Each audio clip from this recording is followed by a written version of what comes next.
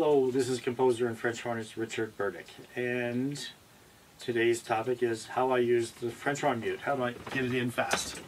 I've been making mutes and putting string on it because that's the #1 request I'm getting is to have string, but some people want it really short, string short, and so I put this clamp on it that you can shorten your string and do it the way I don't do it. I guess you can, people go, hang it here, and they flap it, and they can drop it.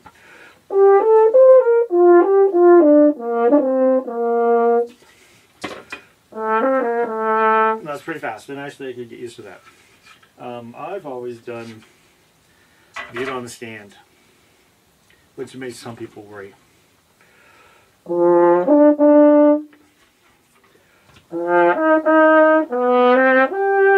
And I might have to prepare, and then I can hang it. See, once I have it in the bell, and